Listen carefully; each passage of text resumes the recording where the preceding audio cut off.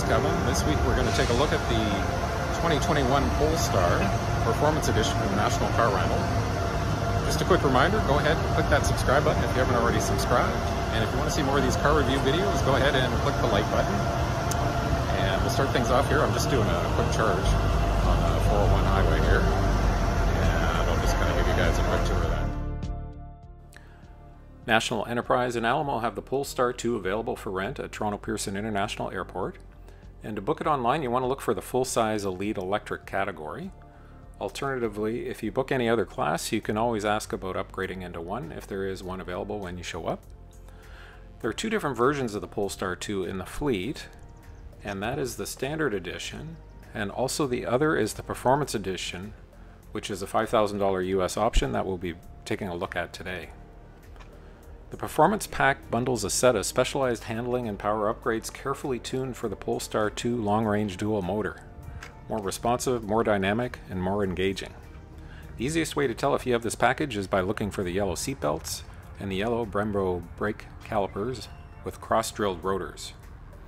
The Polestars at the Toronto location also come with the Plus Pack, which includes the panoramic glass roof and Harman Kardon premium sound system, and the Pilot Pack, with pilot assist, self-steering and adaptive cruise control, cross-traffic alert, 360-degree camera, and the range, if fully charged, is up to 400 kilometers or about 250 miles. There's currently no requirement to recharge before returning, and you can return it at any charge level.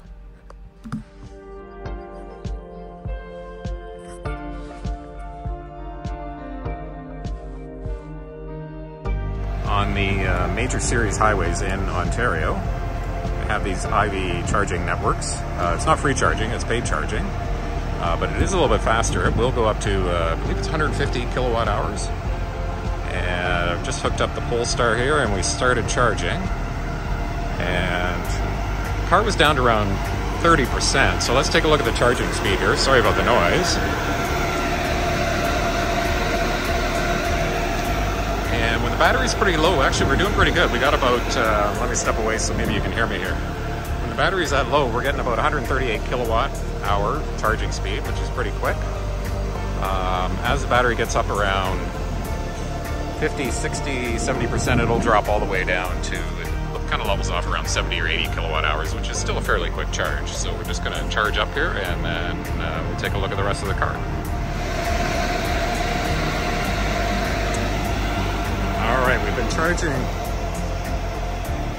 been charging here for about 10 minutes, and we've gone from 30% to 50%. The charging rate has dropped down to about 100 kilowatt hours, which is still a pretty decent speed.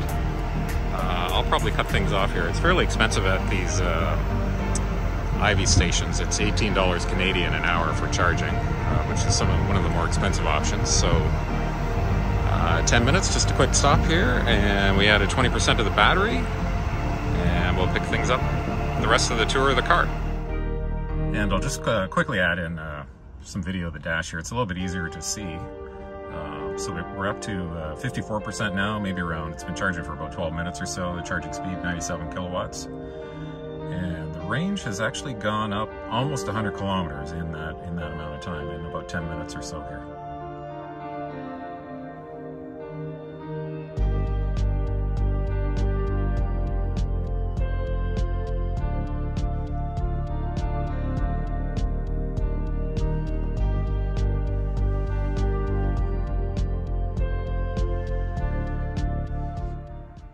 One thing I noticed here after spending a bit of time on the Polestar is the center console is fairly wide compared to other vehicles. You can probably see it here.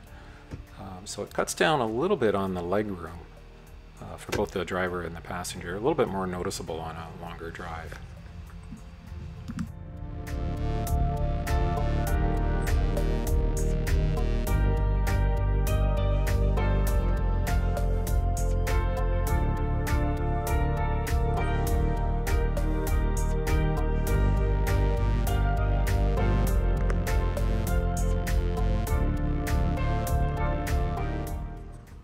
One of the really nice features we're taking a look at here is the wireless charging pad.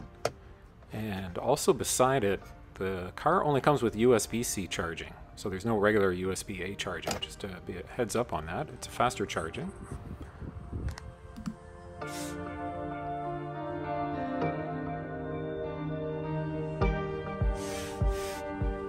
Heated seats are also available for each passenger in the back seat, and even though I didn't show it here, the back seat folds down and gives you a lot of room. You can actually put a full-size bicycle in there through the hatch.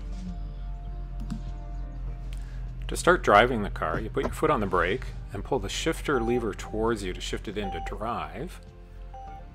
At that point, you can let go of the brake, step on the accelerator, and start moving.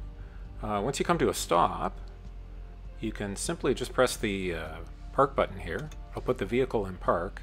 And one thing that's maybe not clear to everyone with an electric car, you don't really have to turn it off. Once it's in park, you just exit the vehicle, close the door, and you can lock the door and walk away. It's basically turned off. You can just tap the spot on the door handle there. It'll lock the doors and beep, and the mirrors turn inside. One quick note about the mirrors. A little bit different than other mirrors, the whole mirror body moves, and the mirror inside doesn't move.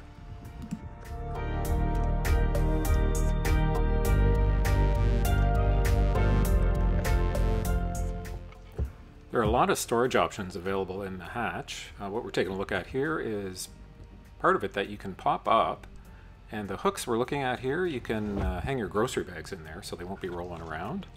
And there's also another compartment if you lift that up, and a couple prop rods, just again for more if you need deeper storage.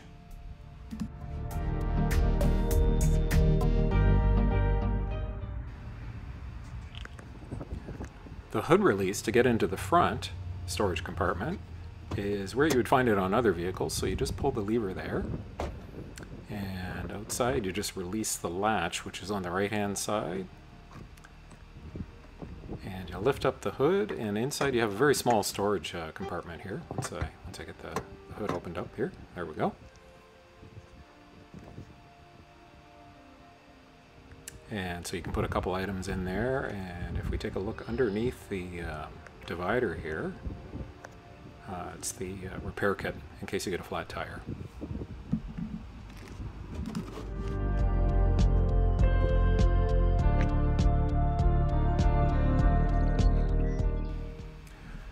The infotainment has a home button. You can see me pressing it here right at the bottom of the screen, which brings up several different options here. You can take a look at the range assistant. Handy while you're driving. It'll give you an idea how much electricity you're using. You can also go into the different drive modes here, adjust the steering feel.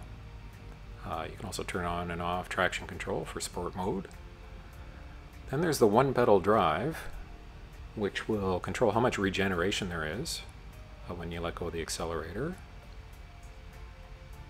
Also, some of the assist settings are available here. You can take a look at those. You can also change how much you want to charge, whether you want to charge to 70, 80, 90%.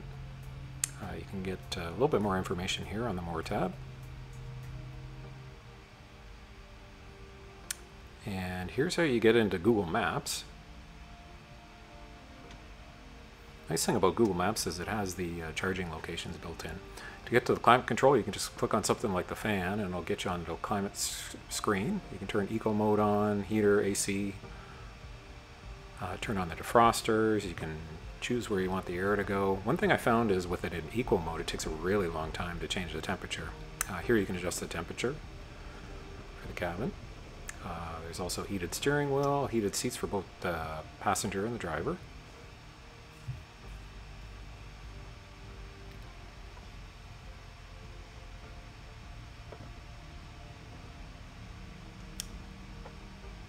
And there's a number of additional settings here for the climate control. And if we go back into the apps, we're just going to take a quick look at the range assistant there.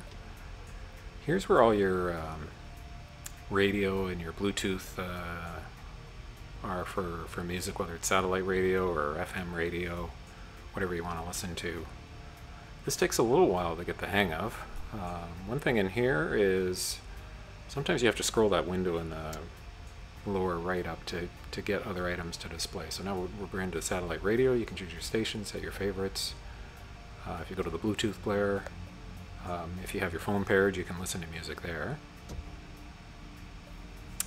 here we're just going to take a look at the 360 camera. And you can also bring up, let's say you want to take a look at the front camera or the rear camera. Sometimes a little bit more useful when you're backing up, especially if you're backing up beside something fairly close. A couple settings on the camera.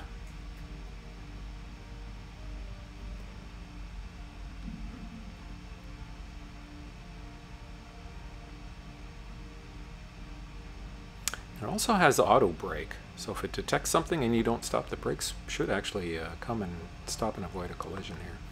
Another nice thing is that you can also have the maps in your cluster display with the speed and everything. This, we're just bringing up the trip computer here. I believe it was clicking on the OK or the center button to bring that up. It took me a little while to figure out where that was hiding. And you can also change the gauge mode. There's two modes there. One has the larger numbers without the maps, and the other has the maps.